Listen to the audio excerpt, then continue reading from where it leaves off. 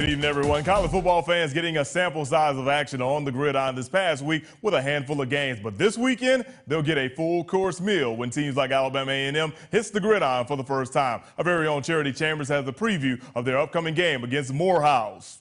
We can be as good as we allow ourselves to be. You know, he's just giving us the confidence that we can win the championship if we have the mindset, we call it Maynor mind. He's just basically told us, if we believe that we can win the championship and we do everything that we're coached to do and everything we believe we can do, we can be successful. We have to be ready. If we can just hone in on what we're doing offensively, defensively, special teams, and do a good job of that, we should be victorious. Last year, we were kind of iffy about ourselves, but now that we know what we can do, we're going to go on and execute every play. We knew that we can't make the same mistakes that we made last year. One thing we didn't do well last year was finishing games, so we had to pick up the attention to detail and do all the little things so, we can win more games. The Alabama A&M Bulldogs are gearing up for their opening game where they will be taking on Morehouse in the first Black College Hall of Fame Classic. It feels great, be on national TV, season opener.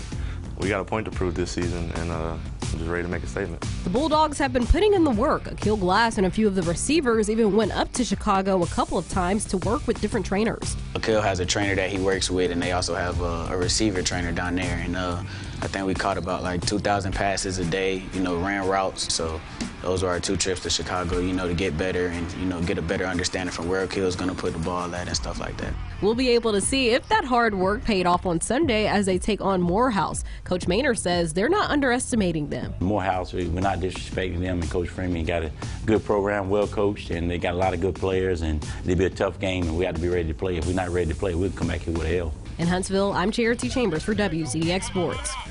All right, thanks, Charity. The Bulldogs taking the field this Sunday at 3:30 against Morehouse. You're not going to Canton, that's okay. You can check it out live on the NFL Network.